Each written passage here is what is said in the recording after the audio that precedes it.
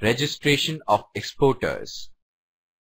In this lesson, we are going to discuss the important concept how any business unit or organization start export business and where the organization register for the purpose of export-import business. After studying this lesson, you should be able to understand registration of exporter, registration with sales tax departments, registration with export promotion councils. The customs authorities will not allow to import or export goods into or from India unless you hold a valid IEC, Importer-Exporter Code number. The IEC code is unique 10-digit code issued by DGFT, Director General of Foreign Trade, Ministry of Commerce, Government of India, to Indian companies.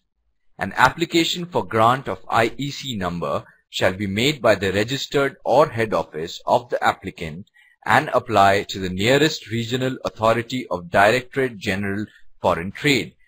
The registered office in case of company and head office in case of others falls in the Ayat Niryat form ANF 2A and shall be accompanied by documents prescribed therein. The customs authorities will not allow you to import or export goods into or from India unless you hold a valid IEC number, short for Importer-Exporter Code number. Getting IEC number is easy, especially if you have a PAN card. An IEC number allotted to an applicant shall be valid for all its branches, divisions, units, or factories as indicated in the IEC number. When an IEC number is lost or misplaced, the issuing authority may consider requests for grant of a duplicate copy of IEC number, if accompanied by an affidavit.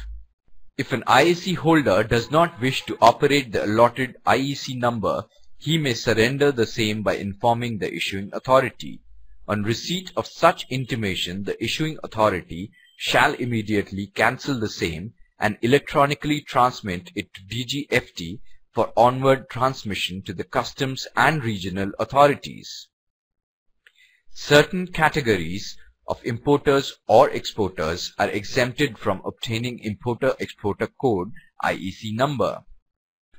Sales tax is a tax imposed by the state government on goods sold in or outside India. However, exportable goods are exempted from sales tax provided the exporter or his firm is registered with the sales tax authorities. Such exemption is granted on both goods exported, goods purchased from the local market for export purpose. The exporter is required to make an application in the prescribed form to the sales tax office in whose jurisdiction his exporter's office is situated. The inspector inspects relevant books and documents such as sales and purchase register, house rent or tax receipt, memorandum and article of association in case of a company, certificate of incorporation in case of a company. The inspector drafts a report and submits it to the STO. The STO verifies the report and may call the exporter personally if certain clarifications are required. The exporter is required to submit a security bond to the STO before getting the sales tax registration number. Such security bond should be supported by another firm registered with the STO. On receiving the security bond, the STO grants sales tax registration number to the exporter. There is an exemption from the levy of sales tax on the sales of goods to an exporter for export of goods against export order to another country, both under the Central Sales Tax Act 1956 and the various sales tax laws enacted by the respective sales. Thus, a supplier of goods or materials shall not charge sales tax on the supplies given to an exporter for execution of a specific export order. The Constitution of India empowers the central and state governments to impose and collect the levy of excise wide entry number 84 of List 1 of the 7th Schedule and entry number 51 of List 2 of the 7th Schedule.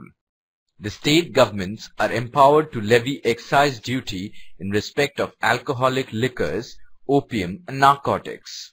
Such excise duties are known as state excise. Now let us check our progress by finding out if the statements given on the screen are true or false. The Federation of Indian Export Organizations represent the Indian entrepreneurs' spirit of enterprise in the global market. Right or wrong? Right. The customs authorities will not allow you to import or export goods into or from India unless you hold a valid IPC number. Right or wrong? Wrong. Before we end, let us briefly revise what we have studied till so far. In this lesson, you learned about how any exporter register various authorities before starting export business, what are the main formalities which is necessary to fulfill before any foreign deal.